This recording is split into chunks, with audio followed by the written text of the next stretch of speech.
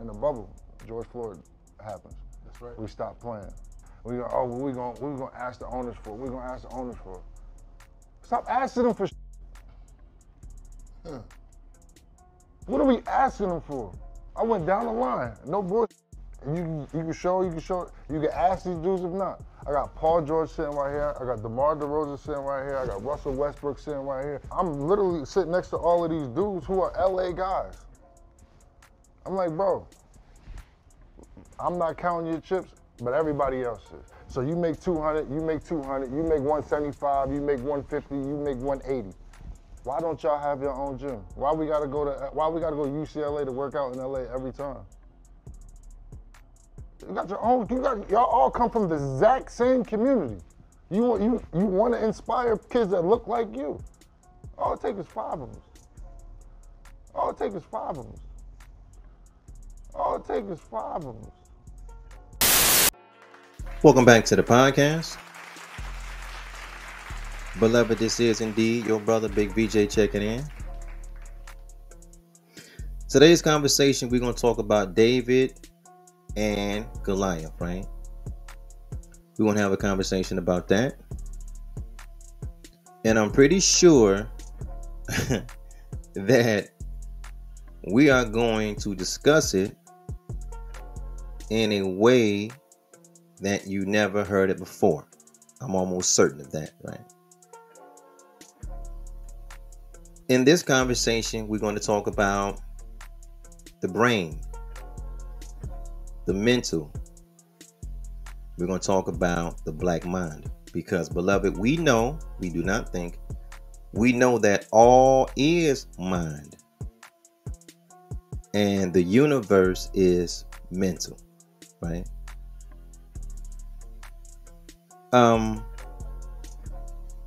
Our brother, J.R. Smith, former NBA player, was having a conversation with some athletes. And in this conversation, he was saying that, because something very tragic happened in the village, and a bunch of NBA players, they was all in a huddle and they were talking, and they were saying, what should we ask the NBA owners for, right? What should we ask the NBA bosses for, right? They were saying, ultimately, what should we ask Massa for? And then our brother J.R. Smith said, he responded by saying, we don't have to ask Massa for anything. We got fame, we got celebrity, we got notoriety, we got money. We can do whatever we want to do by ourselves. We already got a fan base. But what our brother J.R. Smith did not know is that, see, it's deeper than that. Because, see, Goliath don't have no head. Goliath has been decapitated, and his head is in the hand of David. So let's talk about it, right? Let's figure it out. Because this conversation, we're going to almost piggyback after what we talked about in our last conversation, in which we were saying, beloved, whether you know it or not, your image, our image, is connected to sacred Semitic texts, in which there's a hidden story. It's a hidden message which is given to them as Semitics on how to treat us. But it's all hidden in the racial allegory. It's all there, right? I had a brother respond and comment on that conversation, and he said, you know, Israel is really black people. That's what our brother said, and I wasn't shocked at it. I mean, I figured it was only a matter of time before somebody from our camp in our village say that, because there's a segment of our people on the corner of every inner city in the hills of North America, in the territory that we call the United States, and they are saying they are the real Israelites. They're the real Semitics. They're the real Hamites. The ones that sitting in the seat of power, they're the fake ones, right? And to that, I can only, and I mean only, say this, right? That's a surface level reader, beloved. If you hear any man saying that the real Israelites and Semitics are black people, when we know it's only allegory, they're just surface level readers, and there's really nothing you can do to help them. But let's just say it this way, right? Let's say it this way.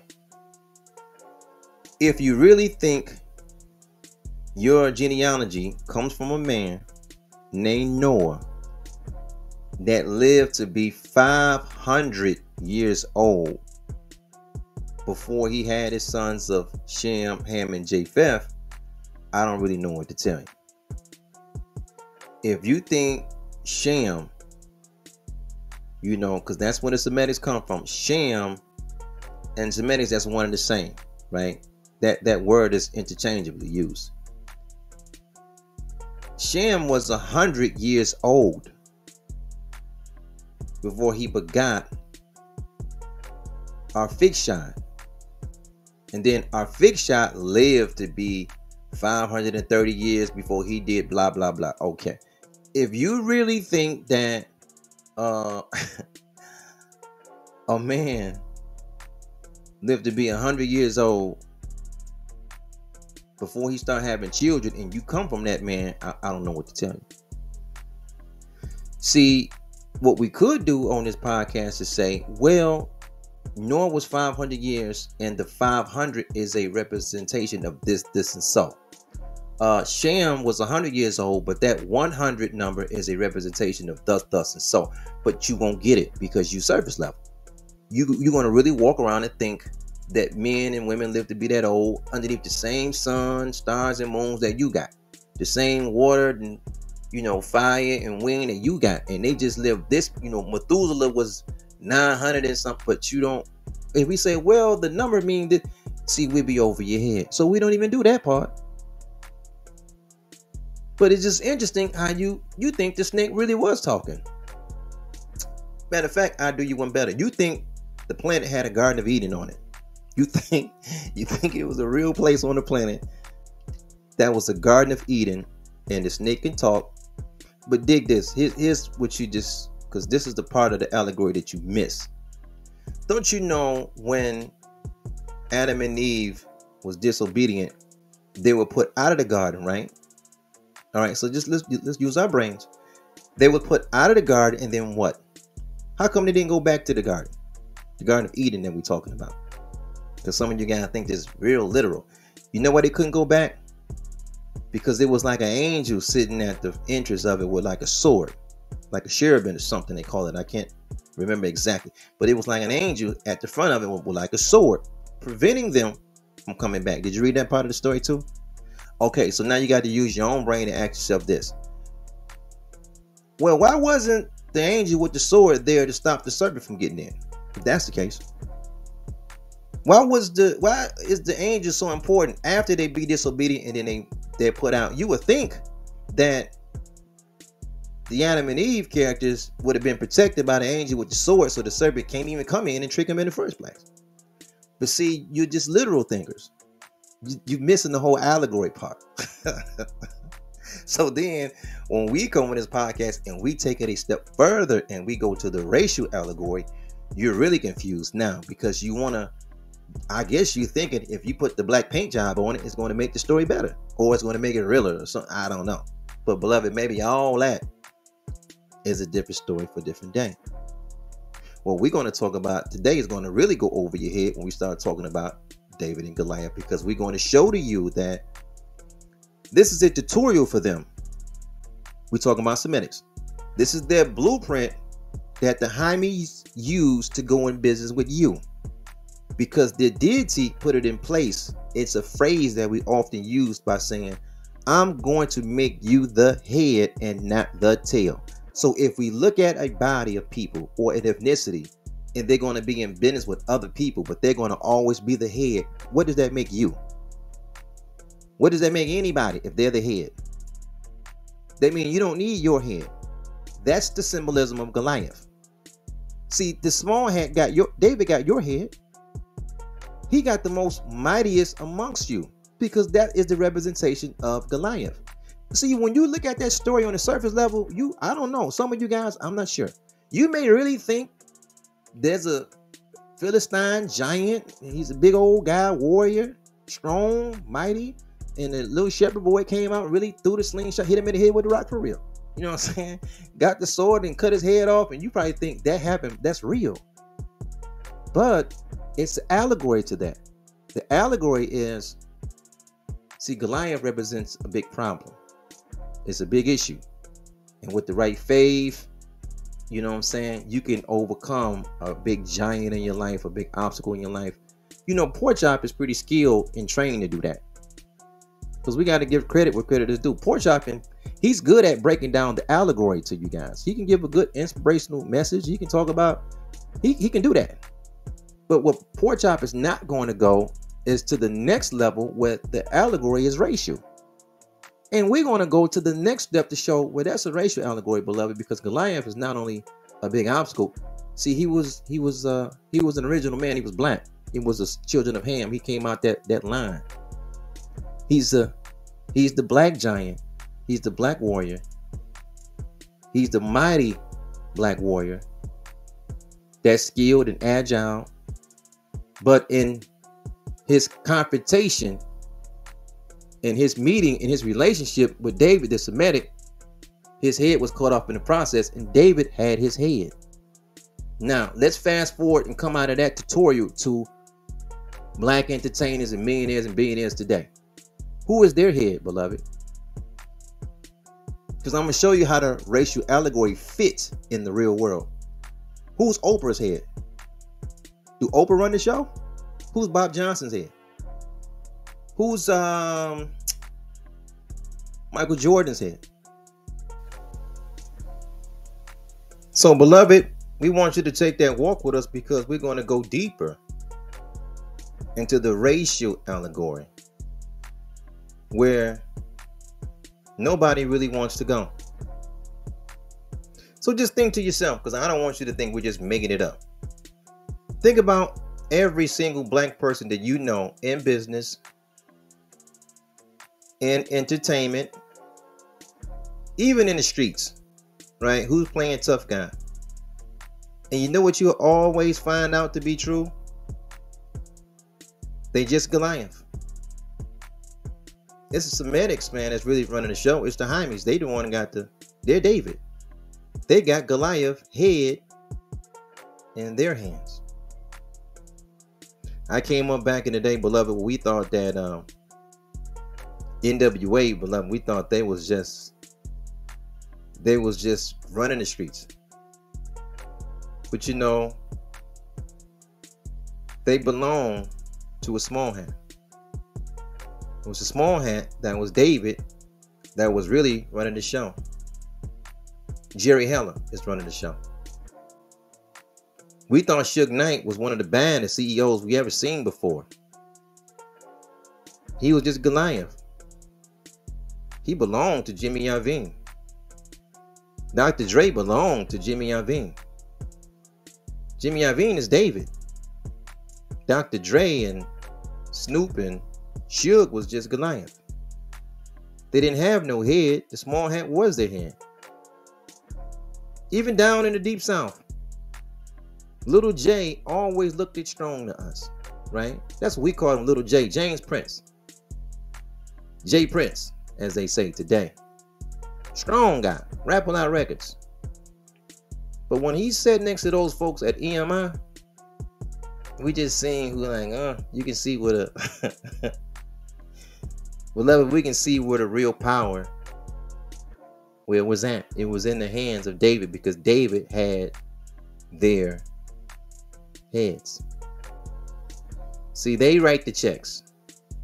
They cut the checks. You just get the checks. You just the body. Think about it, because I don't want you to think we're making it up.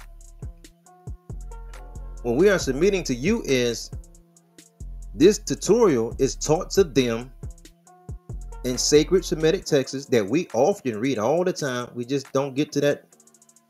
We don't get to that level. We get everywhere else. We get to the shouting level.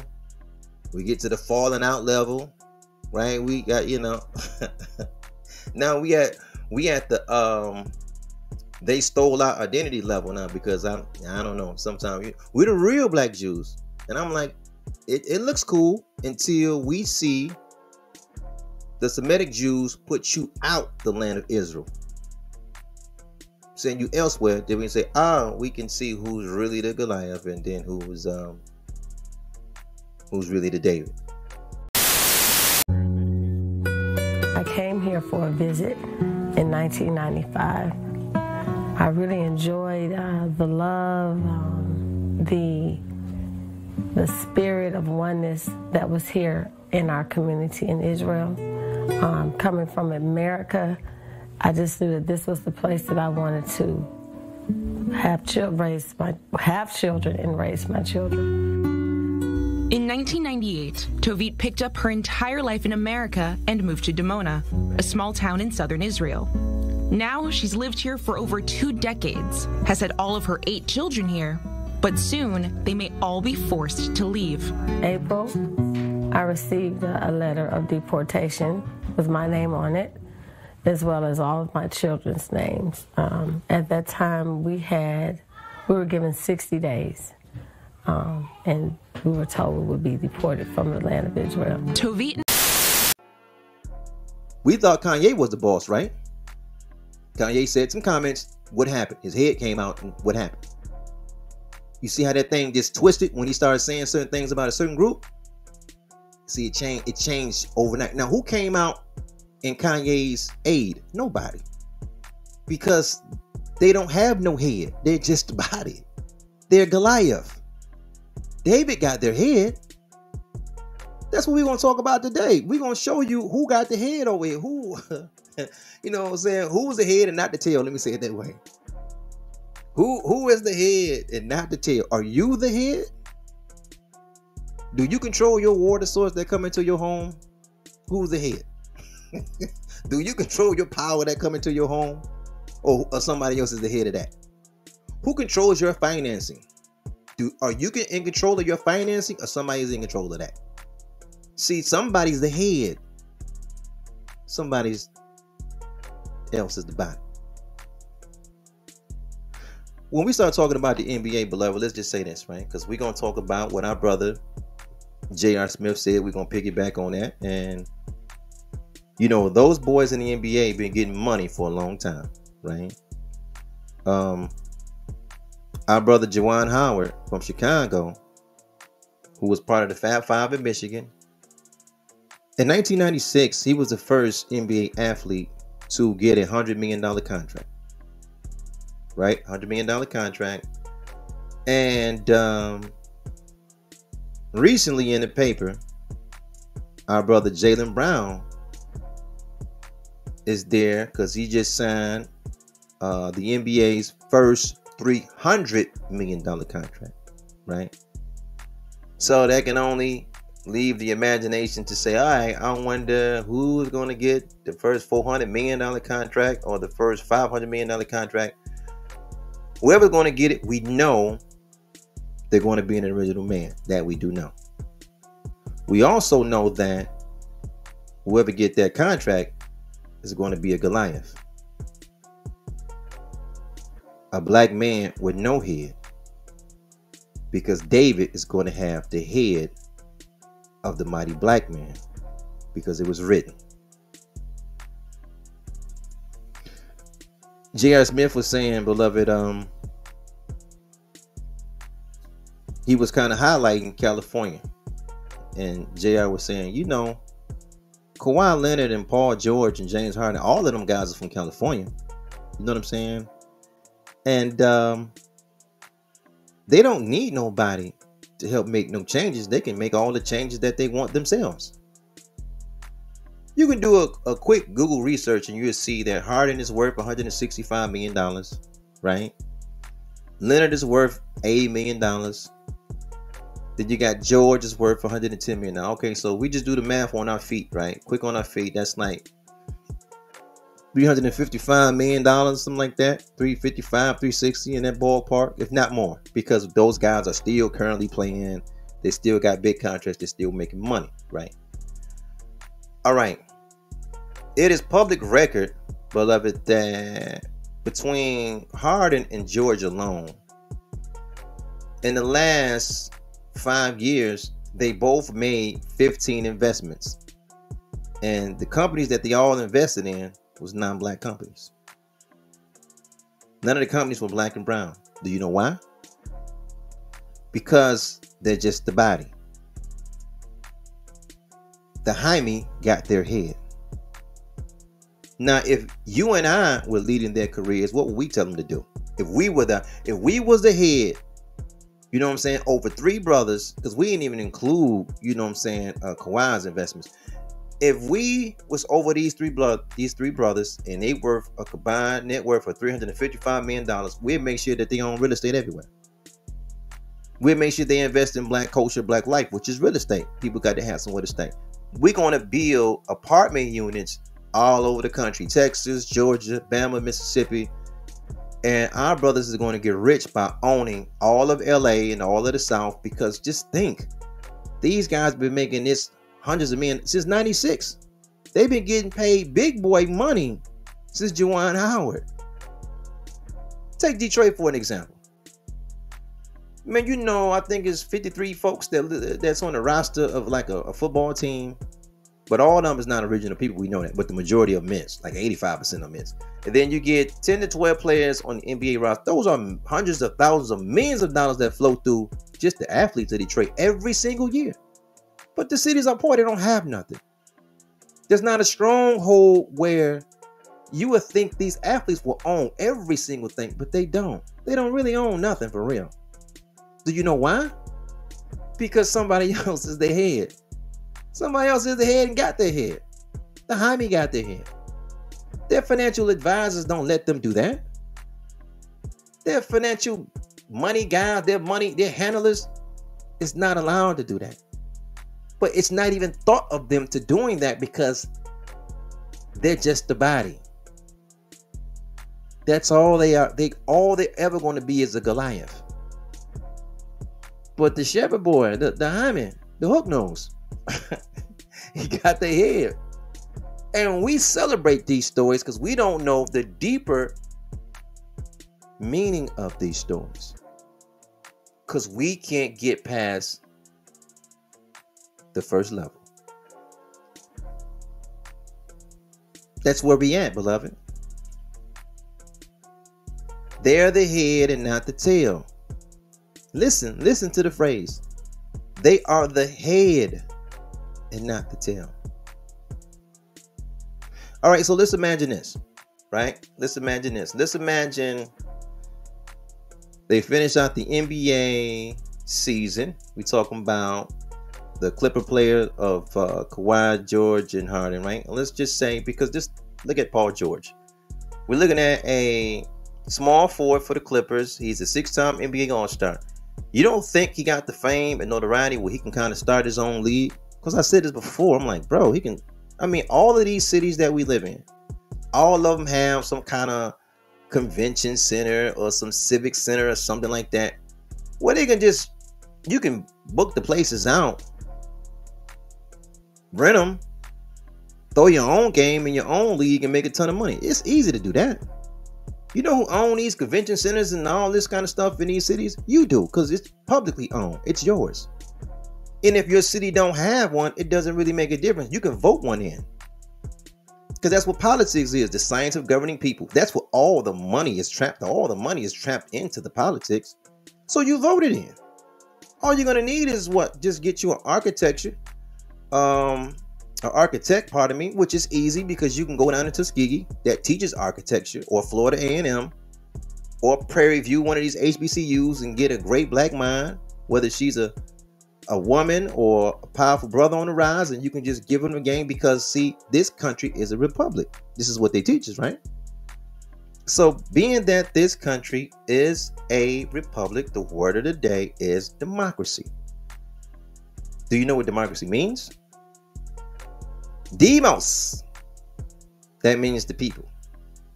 This is Greek, right? This is Greek. Demos means the people. So that means krasi or kritia means the power. Democracy is supposed to mean when the people got the power. The demos. The people got the power. You know what we living in? We living in a democracy, though. Not a demos. A democracy. You know what that means? That's when the devil got the power. So when you hear the devil say he's going to bring democracy to South America or to Central America or to Africa, he's saying he's going to be the head of everything, not you. And Chicago is proving that.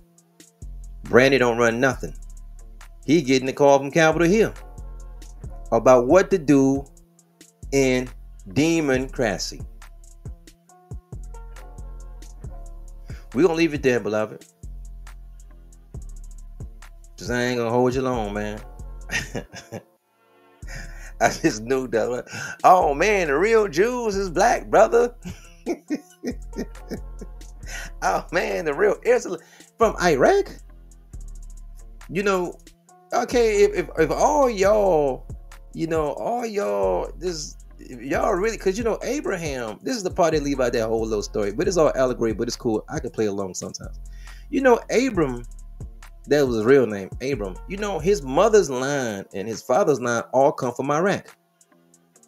So don't you think it'd be dope to go back to your Semitic roots in Mesopotamia, in the land of Ur, where your father Abram is from, Iraq, and connect with the land and the people and go back home? Because Israel is not your home. The place that in the Levant, that's not your home. That's the place they invaded. You know what I'm saying? That's that's the black land over there. Get that land back and go back to your father's and your mother's homeland and home genealogy, wherever it all come from, the roots. It doesn't happen. I mean, we know it's really just allegory, but, you know, it's just what it is. Your proximity to them, it's a different part of the story. It ain't about no genealogy. They're the head. You're the tail. You just in front. The NBA players, they just in front. You know who's in the back running the show? The Hamies. That's how your relationship works. I like Ice Cube. And every time you look at the Big Three games, and I watch the Big Three games because I want Cube to be successful, I always see our people there. Our people on the court, on the sidelines, refereeing. You see Cube on the sideline. You know who you do not see? Jeff. The Hamies are always in the back. And when that normally happens in black entertainment businesses, right, they end up taking it over. No pun intended, because I could have used that for BET, but the Hamies run that too. Dig that. The Hamies run black entertainment television. Do you know why? Because you're Goliath. They're the head, not you. And that's the representation of Goliath. Big, strong, black, mighty, with no head, defeated by the Semitic, the small hand. Decapitated him and got his head. Even back in the plantation days, that's how they used to do us physically. They didn't bring the weakest out in the front and embarrass them and beat them and torment them, and they got the strongest one. They pulled out the mighty, they pulled out Goliath. And once they demonstrated their power over the physically strong Goliath, all the other slaves, they fell in line. See, that's why LeBron James is a new Goliath. He's worth $1 billion, beloved, and they got him out there playing. Come on, man, that's not cool. They got that man out there playing, running up and down the court at what, over $1 billion? He got no, and I love this brother now. This is a platform, we love LeBron.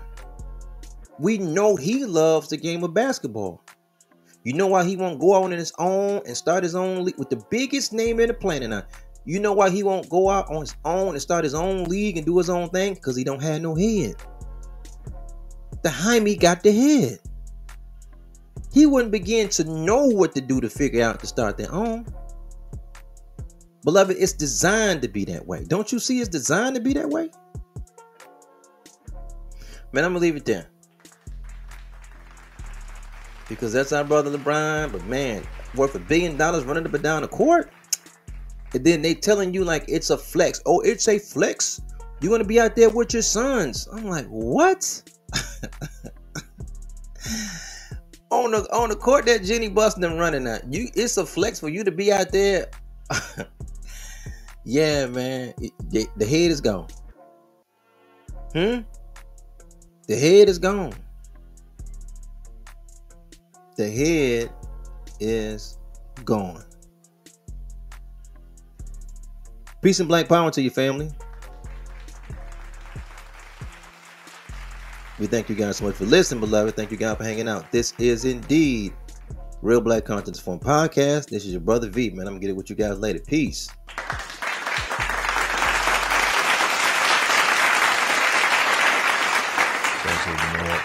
I got to get a financial advisor. So I met with a whole bunch of guys, and a lot of guys were coming in, and I can remember old timers saying, "If it's too good to be true, don't do it." So a lot of guys came in, they say you're gonna get $40 million on your first contract. You give me the $40 million, I can turn it into $200 million by the time you're 23. I was like, I don't like this guy. Another guy said the same thing, and then I met one little small, beautiful Jewish man who says, "I'm in the savings bonds. We're gonna put your money, and we're gonna start a sub-chapter S corporation from your family. So, all the stuff that you're doing, you can write it off." I was like, you know what? Shalom, Baruch Hashem. I'm going with you, sir. This is a sick Negro.